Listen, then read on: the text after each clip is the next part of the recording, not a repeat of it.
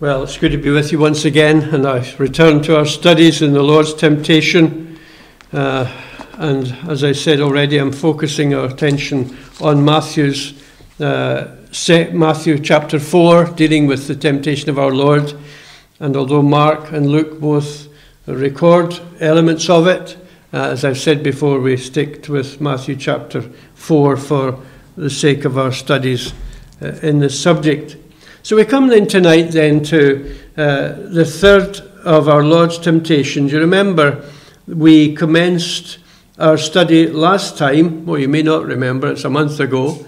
So you may remember the last time we commenced our study with the words of verse 5, "Then the devil took him up into the holy city and set him on the pinnacle of the temple." This evening it will be our concern to begin at verse 8. That's where we're starting again. "The devil took him up on an exceeding high mountain and showed him all the kingdoms of the world and their glory." So we're beginning then at verse 8 for our study tonight. So we're looking now not at the pinnacle of the temple, but to an exceedingly high mountain to which our Lord Jesus was taken to be tempted further by Satan. The first thing we need to understand or endeavour to do is to understand indeed what is actually meant by the teaching of Matthew here. By these very words that we're looking at, we have to ask last time, so we ask tonight, is our Lord's experience imaginary or is it literal? In other words, was this an actual occurrence that we read of in verse 8 here, or are we to understand this in a figurative sense? Was our Lord literally, physically taken up onto a high mountain, or was it, as in the case, was it a case of the devil himself, Satan, coming to him in his imagination, which he does with us sometimes, and putting this particular temptation into his mind like some vivid and dramatic, amazing picture? We're going to try and understand something about that. As we noted last time, whether our Lord was taken up literally to a mountaintop, as we read here, or he was taken up in a vision-like experience, doesn't change the fact that the temptation was real and it was immensely powerful and attractive. If we are to see this as a literal occurrence, physical occurrence, in other words, that the Lord was actually taken to some mountain, well, it could have been the Mount of Olives, as some commentators say, or Mount Nebo, or Tabor in Lower Galilee. We're not sure at all which mountain it was. Last time, when we looked to this passage with regard to the pinnacle of the temple, I favoured a literal, physical situation that our Lord was taken bodily, literally, up to the pinnacle of the temple. I'm not being dogmatic about that. It's my own personal view of what Matthew says. As far as this third temptation is concerned, I lean more to a visionary kind of experience. In other words, that Satan worked on the imagination of our Lord Jesus Christ so that he would fill his mind with these things that he was offering him for his worship and his adoration. So one thing to be certain then is that our Lord in some sense was taken to the top of this mountain peak. Was he taken literally? Was he taken in his imagination? It seems to me not possible or not very acceptable interpretation to say that our Lord was taken literally to the top of some mountain, and a number of commentators point out the difficulties with regard to that, because you could not see from any mountaintop all the kingdoms of the world in a moment of time, except perhaps in a representative sense. But it seems to me it's better here, much more like to see this as an astounding vision our Lord was given by Satan himself. An astounding, magnificent picture was put before him in his imagination, so that in a moment of time all the kingdoms of the glory of the world were fixed in his mind by satanic power.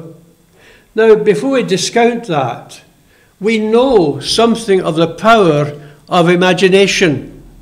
If you're a driver, you will know there have been times you've been driving along the East Lancashire Road, around to where you live, to the shops or whatever, and you suddenly realise you're at the shops, you're at your destination, and you don't remember having driven. You're so familiar with that drive, that road you've taken so many times. And where has your mind been? Your mind has been in other things. Not necessarily illegitimate things. Could be family things. Could be your holiday you're planning. So in your imagination, you're picturing that beautiful beach, or that lovely house you want to buy, or that wallpaper for your living room, or whatever you're going to do. So the imagination is very powerful. And Satan could have done that with our Lord Jesus Christ. So let's assume then that the best way of understanding this temptation is in terms of a vision, an experience of our Saviour in which he had placarded before his mind all the splendours, all the pleasures, all the glories of this world, as Luke tells us, in a moment of time. Everything concertinaed, as it were, into a moment of time. And that happens in our imagination also. Now, there are similar statements elsewhere, of course, in Scripture, and you might remember, for example, in the book of Ezekiel, in chapter 40, the people of God in captivity in Babylon. We read these words of Ezekiel here.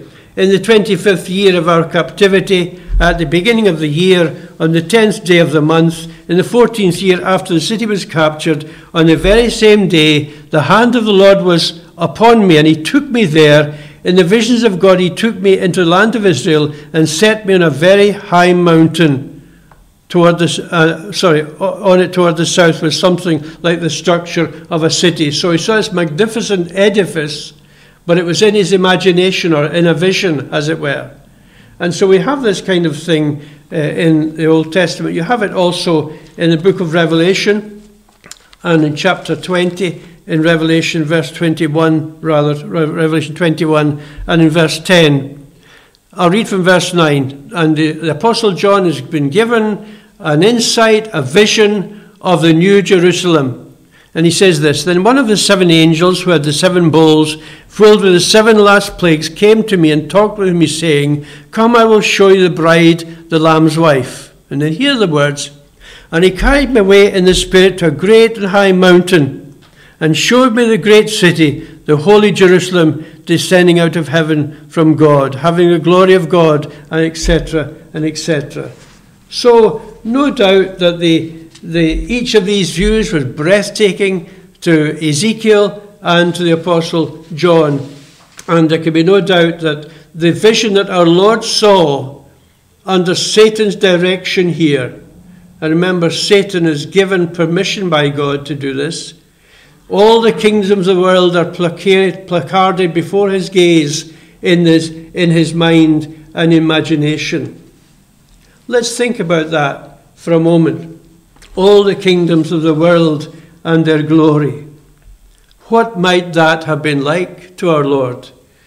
We can only surmise, can't we? What an amazing array of powers and pleasures and wealth and honour and fame must have been displayed before the eyes, the mind of our Saviour. Cities and towns and villages with fields rich with produce, with cattle in 1,000 hills, riches and splendour, magnificent palaces, valleys and forests and mountains, and possessions in incredible variety and abundance, and all the nations with their own essential beauty, as well as 1,000 manufactured things, objects of pleasure and delight, all that the heart could desire and wish for.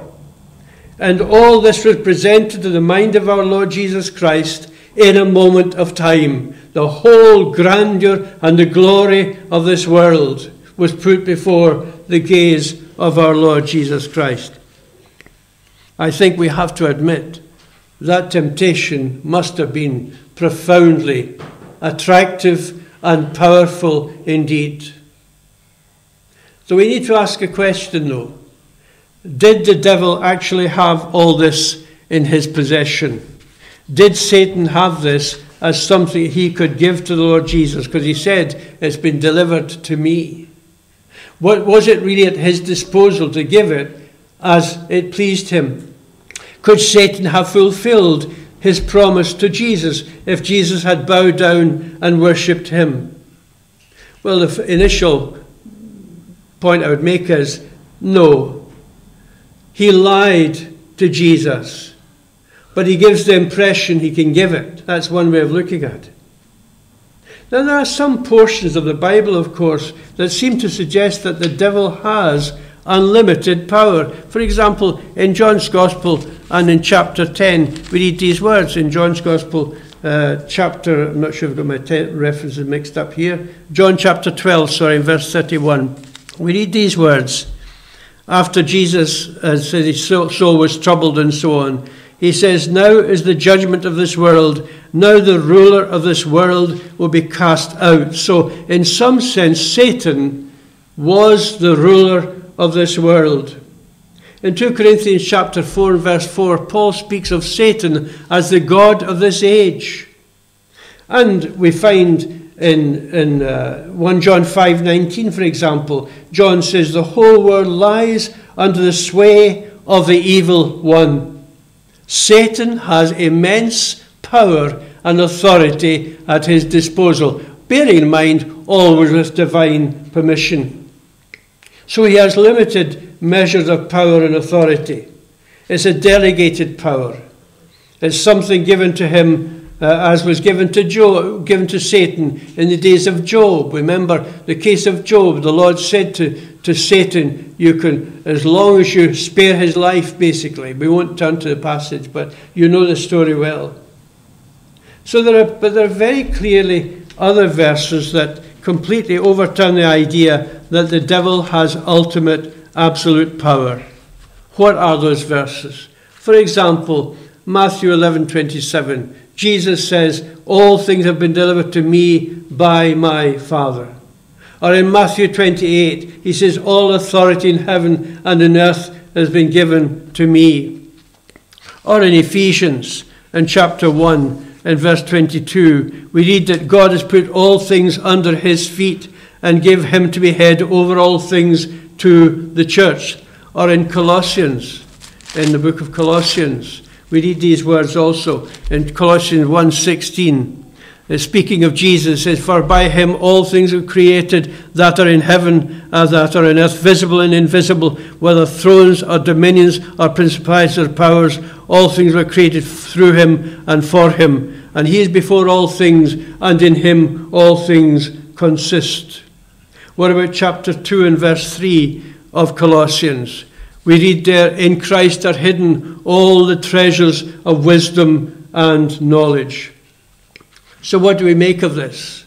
Well, first of all, that Satan, as I said, had a limited authority. But he was a liar, he's a deceiver, he's the murderer of the souls of men. And he tried to deceive Jesus.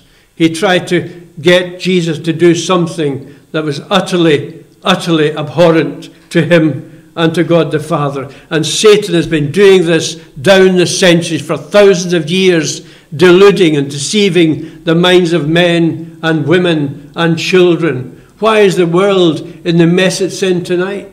Because Satan is a great deceiver, and men and women throughout the world follow his direction and his leading. But we must remember this great truth. When the devil offered Jesus the kingdoms of the world, he was offering Jesus what had already been promised to him. Psalm 2, God says to his Son, ask of me, and I will give you the nations for your inheritance, the end of the earth for your possession. And you remember those words of that wonderful Psalm 72. Let me read some of those verses for you.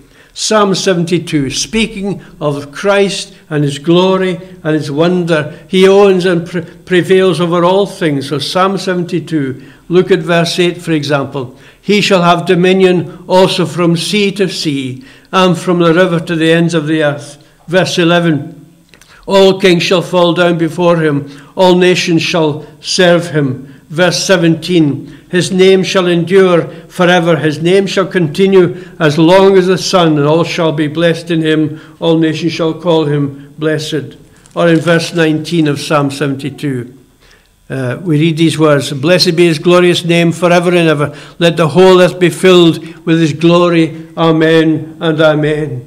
And one day, we read in Revelation, one day the kingdoms of this world will become the kingdom of our Lord and his Christ, and he shall reign forever and ever. So what's the point we're making here? The cross must come first. And the devil was endeavoring to get Jesus Christ to bypass the agonies of the cross. The devil is offering to Jesus a crown without the cross. He was placing before him an alternative way, a far easier way of obtaining a royal crown, an easier way of becoming king over all things, over the kingdoms of the world, if he but bow down and worship him, that is Satan. And there's no doubt, as I've said already, this was a most awesome and powerful temptation. Who would not be tempted by all the kingdoms of this earth and their glory and their splendor? And Jesus knew what his mission involved. He knew only too well the agonies predicted in Isaiah 53 that he would have to endure. It was not as if he was ignorant of the painful experience and indescribable pain that lay before him as he was to suffer for our sins on the cross. He knew those words in Isaiah. In his own soul, he was wounded for our transgressions. He was bruised for our iniquities. Or that he was led as a lamb to the slaughter. He was cut off out of the land of the living. What a horrendous experience our Lord Jesus Christ was going to go through. And here's Satan saying to him, you don't have to do all that. You can avoid the agonies of the cross. There's an easier way. And furthermore, Jesus knew that all those Old Testament sacrifices typified his crucifixion, typified his sufferings for the people of God. The agony, the blood, the gore, the distaste of sacrificial system, the whole system pointing forward to his coming to die for our sins. He was fully aware of Psalm 22 and those dreadful words that were descriptive of his demise on the cross. I am poured out like water. All my bones are out of joint. My heart is like wax. Again, consider that. When Satan comes to him, you don't have to face that. You don't have to go through the agony of the cross, the pain of crucifixion. You don't have to. And Jesus was faced with this then.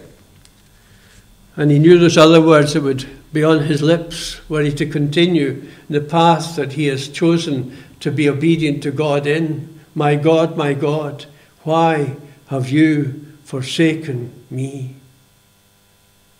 And he must therefore have felt in the very depths of his soul the dreadful power, the attractiveness of the suggestion of the devil. Fall down and worship me. That's all you have to do.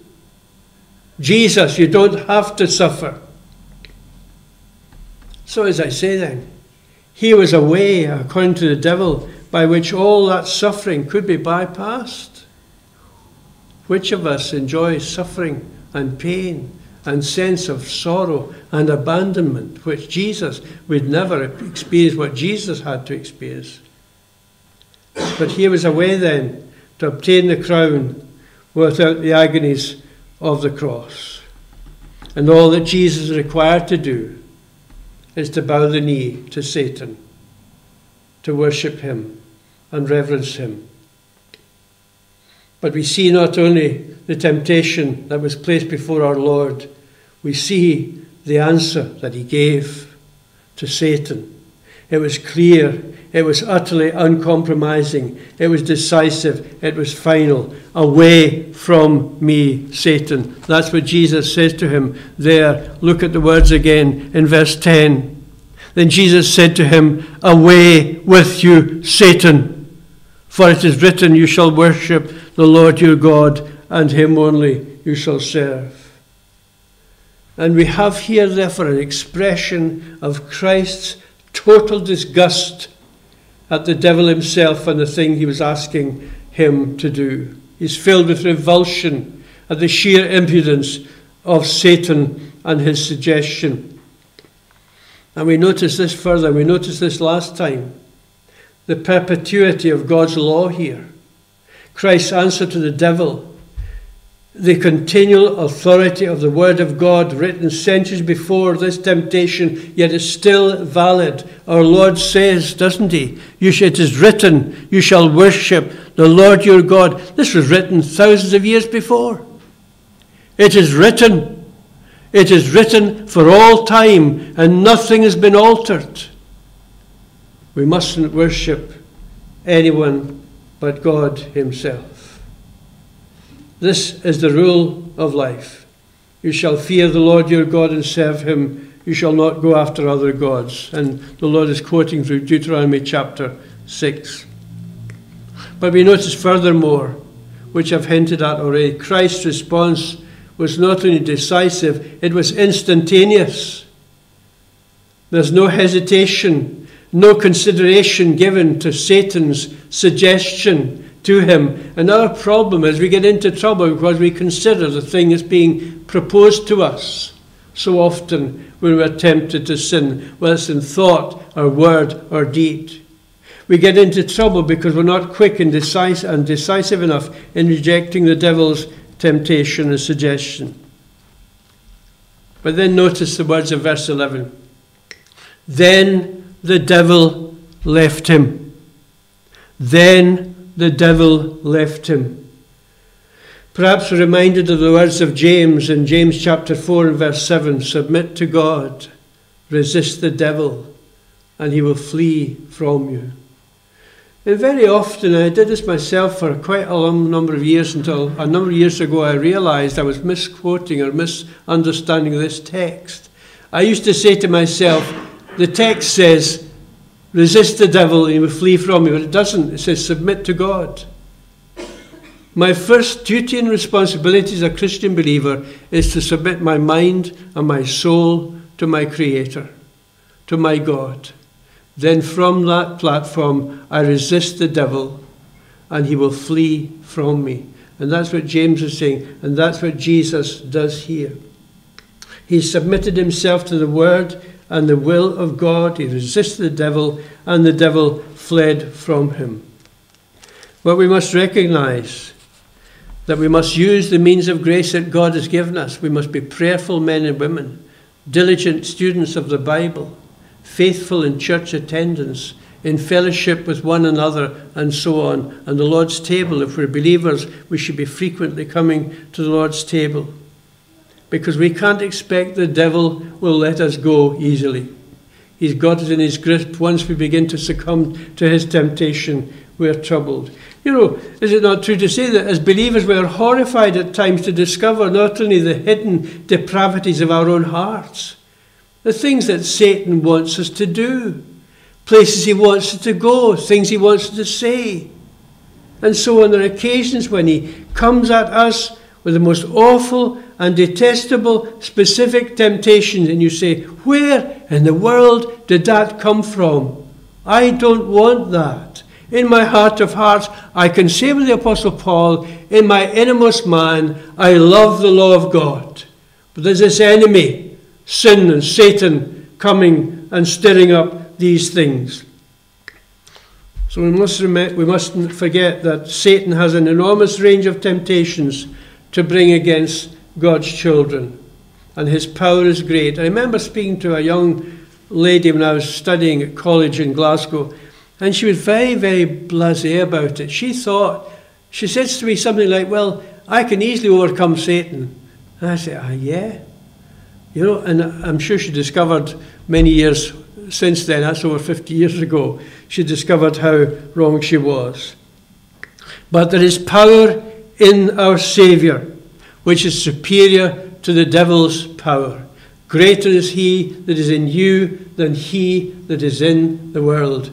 The Lord Jesus Christ dwells in us by his Spirit. And there's power in Christ given to us to deal with filthy, ungodly, degrading things that Satan brings against us. And we are to rely on that. Remember Philippians 4:13, I can do all things through Christ who strengthens me. And no temptation is so great that it can't be overcome by the power of Jesus Christ. No temptation is overtaking you except such as is common to man. You remember how Paul puts that in 1 Corinthians 10. With the temptation, he makes a way of escape that we might be able to endure it or bear it. We recognize, therefore, when Satan comes to us, we are on our guard. And when we sin, we do not sin because we have to sin. Sometimes we think we have to sin. We don't have to sin. As someone has said, all sins are rooted in the love of pleasure. Nobody forces us to sin. Nobody forces that filthy thought into our minds for us to keep it there, that suggestive idea, to keep it, that angry disposition. Nobody forces us to act on it. We're never duty-bound to sin, whereas we're always duty-bound to listen to God's word and to obey him and to do what he says. So there's always, as I say, this way of escape. And then look at the conclusion of this in verse 11. Then the devil left him, and behold, angels came and ministered to him. The devil left him, and behold, in other words, take note, angels came and ministered to him. The change in our Lord's circumstances was immediate. From real hunger, which Jesus refused to satisfy by the devil's way, to a situation now where the angels of God come to him and supply all his food. Elijah fed by ravens, Jesus fed by angels. And there's no doubt that to resist the devil not only causes him to flee from us, but it becomes, as one writer says, the occasion of spiritual power and strength, and consolation and joy and peace and renewed strength comes from every sin that is overcome by the power of the Lord Jesus in our hearts. We won't turn to it now, but in Luke's account of this, he says, then Jesus returned in the power of the Spirit to Galilee. That's in Luke 4:14, if you want to look at that later.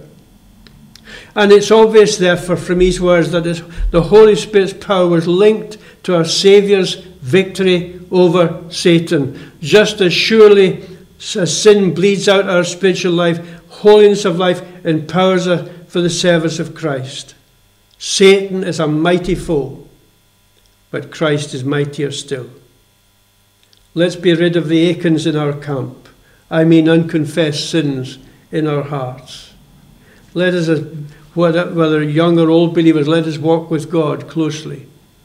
And this passage in the scriptures here and all that it contains should be a great consolation to us as God's people.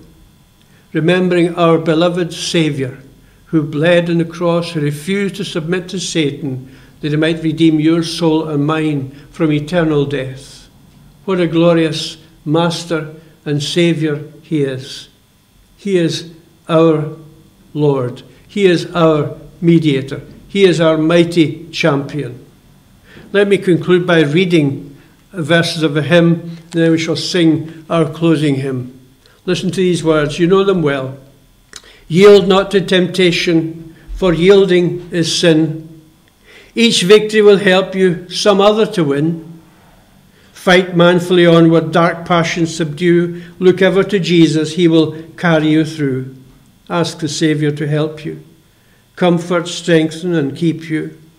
He is willing to aid you, he will carry you through. Shun evil companions, bad language disdain, God's name hold in reverence, nor take it in vain. Be thoughtful and earnest, kind-hearted and true. Look ever to Jesus, he will carry you through. To him that overcometh, God giveth a crown. Through faith we shall conquer, though often cast down. He who is our Saviour, our strength will renew. Look ever to Jesus, he will carry you through. We have that Jesus as our Saviour. If you're a Christian tonight, he is your Lord and your Saviour, and he will carry you through.